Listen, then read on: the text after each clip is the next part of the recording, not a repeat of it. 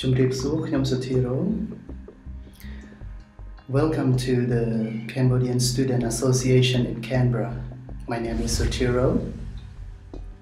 First of all, I would like to thanks for this opportunity to be part of this video series. Today I'm going to talk about the academic experience when you study abroad. First of all, I would like to talk about the settle down. Studying abroad is going to be a new experience for you. It's going to be a new adventure for you. So some information may be helpful in terms of preparations before departures, as well as during the implementations of your plans during your study. Finding a suitable accommodation is very important for your student life, because when you can stay on campus or off campus, will have an indirect influence to your academic experience. If you stay off campus and you stay too far from the university, you may spend a lot of time for traveling. And without talking about the bus system, if the bus system is more frequent in your suburb, then that would be easy for you to travel. However, for some suburb that is remote or have a less frequencies of traveling, then you might encounter experience in terms of bus transfers and as well as a long commute time. This will affect your time management for your study. Some people might finding staying on campus is a good solution. There will be a talk more about this settling down and living experience in another video series. Secondly, let me talk about getting to know your university. Congratulations, you are now at your university. Knowing your school, which is part of your university, is very important. You can use your map that provided by your university during the welcome package that will be provided by your university.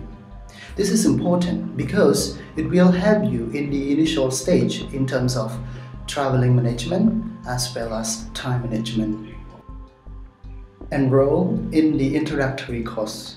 The introductory course generally have a length between 1 week to 2 weeks, depending on the university or your program design. This is a very important startup for you to get involved and get to know what is your course is exactly about, what is the course might be involved. They might provide you the insightful experience about the course, the expectation. This course also equipped with necessary skill to help you to start up with the upcoming real course provided by your program.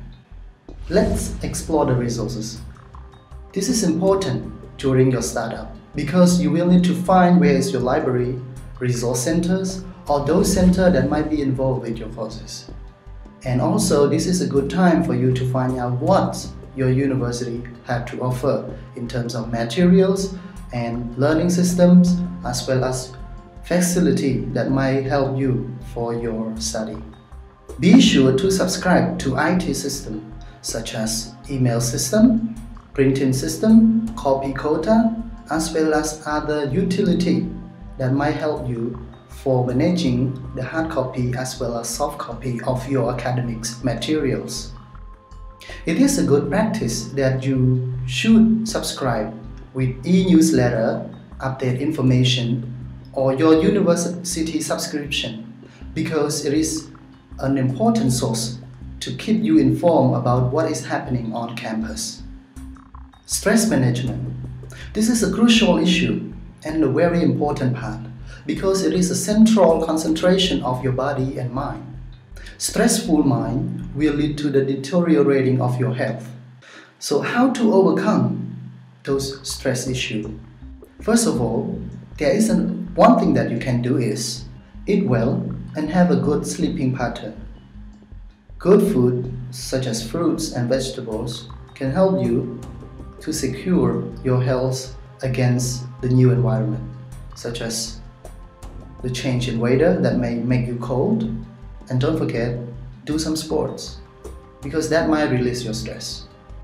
Participate with the community, either your traditional or national communities. In here we have my community, as well as the community of the students, such as student association, because those communities will help you to solve some unanswered questions that you have in mind. Keep yourself busy, because when you are busy, you will have less time to worry about that stress. You might spend your time during weekend for traveling to the place that you've never been before. This is a new experience. Let's explore it. You may go to the cultural centers, recreational centers, shopping, sightseeing, or maybe visit your friend in another state or university. Sign in with mentoring program. Many universities will have this program, because this program will help senior students support you by providing advice. So it's a kind of like a sharing experience mechanism. If you have academic issue, you can talk to your course supervisors or academic advisors. They will help you with those issues. Time management. You should be able to get your timetable from your university either by hard copy or online. This is an important startup for you for the time management, because they will tell you about the lecture times and tutorials. From your timetable, you might now be able to select the tutorial time that might not conflict with your lecture time of other courses. If you stay away from the university, by this I mean you stay off campus, you should find a bus schedule, train schedule, or any schedule that related to your traveling, because this will help you in planning your time management and traveling times. It is very portable to use your planner notebook, because it will keep you informed about the upcoming events, such as seminar, lectures, tutorials, or appointments. For those who have experience with the high-tech technology, you can use software from your computers or accessory that you possess to keep informed about those upcoming events.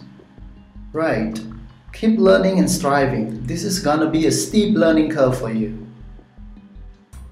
Check the short course training provided by your university, because these courses will be very helpful for you to boost your academic experience as well as capacity. The courses might include essay writing, analytical skill, critical thinking, knowledge of the information system, and many others that you will not find helpful for your academic life. Generally, these courses are not long. It lengths from 2 hours to few days. Procrastination will cost you a lot. It will affect your academic and living experience. Procrastination is the key issue that causes stress, because when you linger, those tasks will get piled up.